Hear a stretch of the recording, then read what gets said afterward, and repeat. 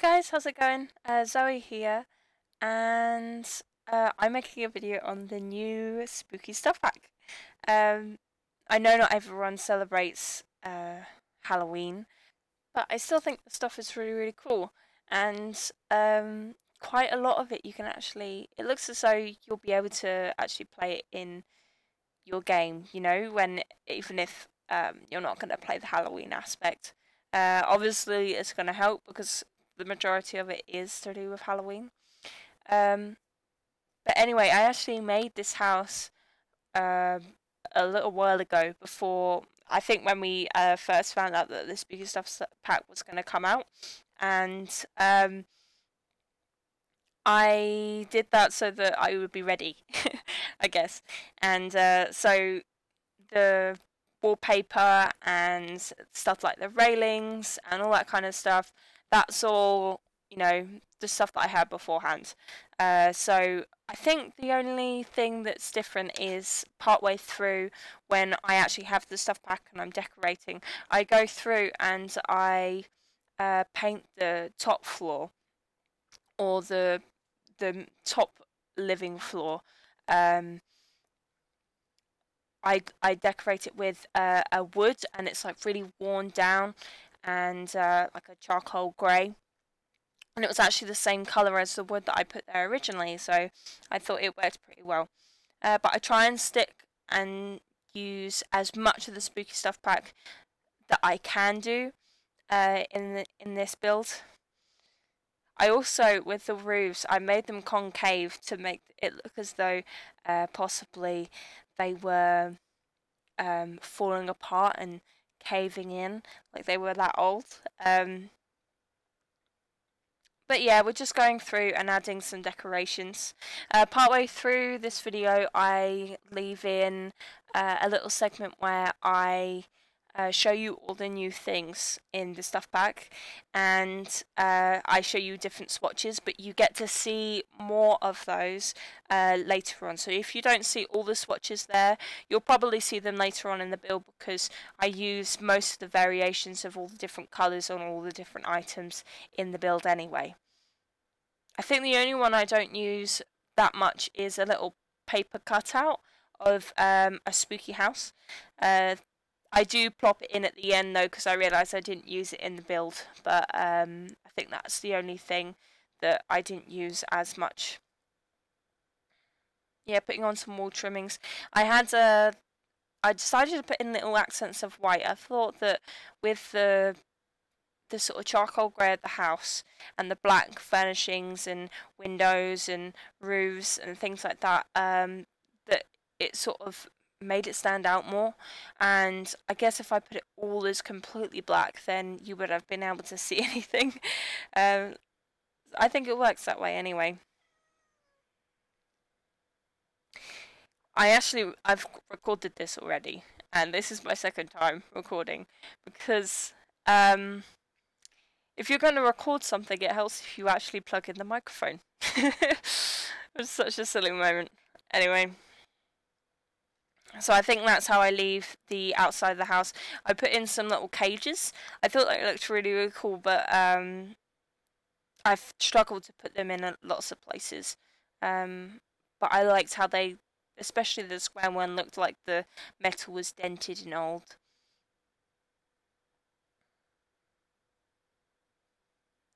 So yeah, we're just putting some at the back. I think they're the last ones. Yeah, I use square. And then I think we were putting in staircases here. When I put in the staircases on the inside, you know when you're watching scary movies and you always see them walk into the house and there's that big set of stairs right by the entrance, and they immediately go for it. That's the first thing they go for, and they walk up the stairs, and everyone knows that what's up the stairs is the scary thing. And you're like, no, don't go up there. Save yourself. That's the kind of thing that I wanted to show. So I wanted the big 3 wide stairs right at the front of the house, but it wasn't really working. So I did 2 wide stairs. So it's still big stairs, but and kind of near the front of the house. So that was the closest I could get, but that was the feeling that I wanted to give across. I don't show the wallpapers and flooring straight away when I'm showing you the objects later. They come later when I'm actually decorating the walls upstairs and downstairs. So don't worry, I did show you those. Some of them are really cool actually. Yeah, just putting in the gate at the front, and then I think I do the pathway, and then after that we will see the new items.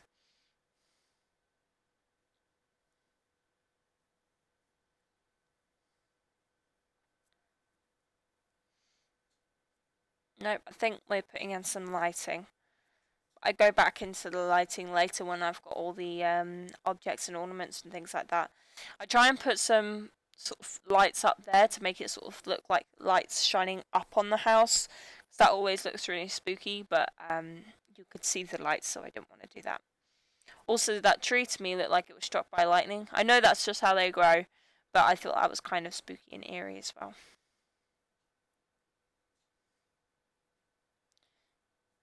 But here we go, I think. Saving, and then now this is me with the new stuff back. So we've got some chairs which look like they've got a ghost living on them. They come as just ragged cloth, but also as with the ghoul face. That bench you saw there is part of the it's to make pumpkins on, and as part of the party, you need to be able to carve 2 of those pumpkins.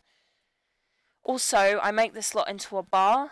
It's so that I think when you make a party, because I tested beforehand, when you make a spooky party, the only lots you can put them on is a residential lot, a lounge lot, a bar lot, and a nightclub. So I chose to put it in a bar.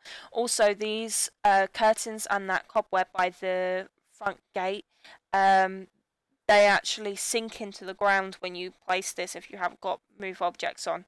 But when I went in to play and set up a party to test it and do the screenshots, when I then raised them back up to where they are now, the Sims can actually walk through them. So when you're playing or using this slot, just quickly go into the build mode, just delete them, and then your sons will be able to walk through fine. I thought it was a cool idea, but I didn't know that it wouldn't work, because normally you can walk through curtains, and I thought the spider webs would be the same, but you can't. And these pumpkins are actually ones which you carve. I went in and did a little cheat so that we could get them, and I think they light up when you're actually in the game, like you put candles in them, which is really cool. Now I'm going through and I'm just darkening the grass, making it look more dead and more spooky. When it was nighttime and you could see the grass, it was almost neon. It was so light in comparison to the rest of it. So then I go around and I just fix some corners. Also, possibly because I put in speakers all around the house, but the Sims really love using all the different spaces, either on upstairs, the corridors, everything. They love using every part of the house, which is really, really good, and they interact with all the objects on their own and that kind of thing. So the layout of the house actually works really, really well for the party. So also I can imagine it would work well just as a normal bar. But here we go with the last of the new objects, and some of the different colours and patterns.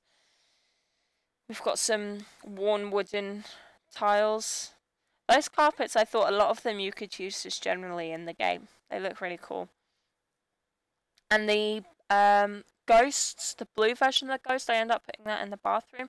It looks like they're glowing. I don't know if they are, but it would be awesome if they are actually glowing, if it's glowing wallpaper. But it looks like it in the game. But anyway, I'm going to leave it here so you can watch the rest of the build. I hope you enjoy it, and I also hope that you enjoy this stuff pack. Let me know if you're going to buy it, or if you celebrate Halloween in the comments below. but this is up on the gallery already, so make sure to download it and use it as your party lot. Anyway, thank you very much for watching, and hopefully see you again soon. Bye.